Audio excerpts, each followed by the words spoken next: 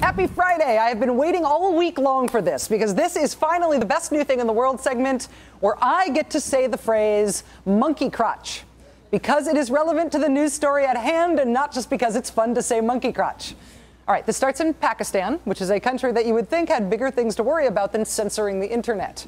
But Pakistan, in fact, is keeping itself very busy censoring the internet. In 2006, Pakistan blocked 5 websites for providing misleading information. In 2007, they shut down access to YouTube because of non-Islamic objectionable videos. Last year, they blocked Facebook and Wikipedia in Pakistan, and then a month later, they blocked 17 other websites. Pakistan even has a hotline you can call to report objectionable internet things. Lines are open 24 hours a day, 7 days a week for all your censoring needs. This means they literally have a phone number you can call if you think someone is wrong on the internet, like that classic XKCD cartoon. Someone's wrong on the internet. I can't go to bed. But as of this year, it is no longer just the internet that the Pakistani government is censoring. About half of Pakistan's population has a cell phone, and like cell phone users everywhere, they text message a lot. Who knows what sort of wrong, blasphemous, dirty words and phrases they are texting each other? The Pakistani government thinks that they know, and they have made a list of about 1,100 English words and phrases and about 600 Urdu words and phrases that as of Monday, the Pakistani government says it expects service providers to block, to censor, to prevent from being transmitted as text messages.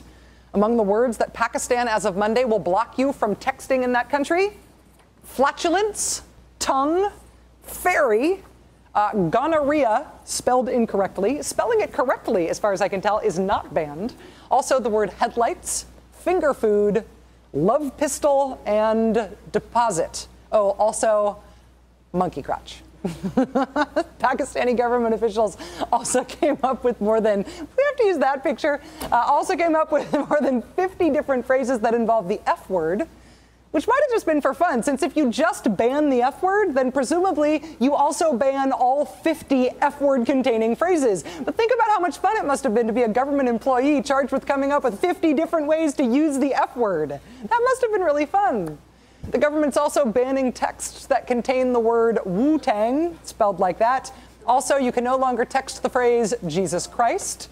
You can also no longer text the word Budweiser.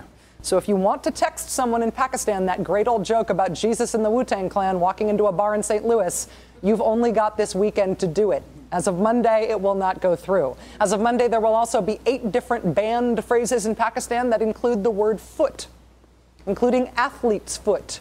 No more texting about that. They are also banning another 17 phrases that include the word butt, with 2 T's. Imagine how awkward it would be if one of the guys in charge of censoring text messages, like an executive at one of the telecom firms, had as a last name one of the banned words. Wouldn't that be awkward?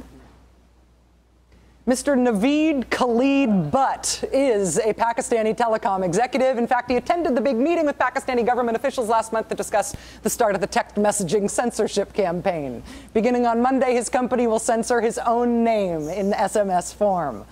Also, poor Mrs. Headlights from down at the billing department. And my cousin Athlete's foot. Yeah, a man named Mr. Butt having to enforce Pakistan's new censorship of that word. I can't even make it. Best new thing in the world today. Goodbye. Prison. Go. I'm sorry.